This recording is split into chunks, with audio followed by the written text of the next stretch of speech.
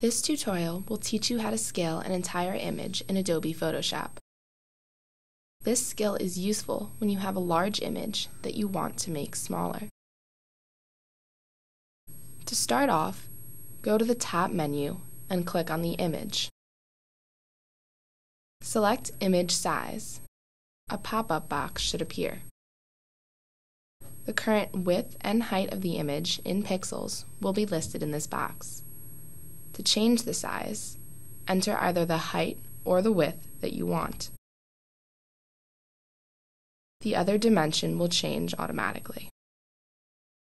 You can also choose from a list of preset dimensions in the drop-down box. It's a bad idea to try to make an image larger.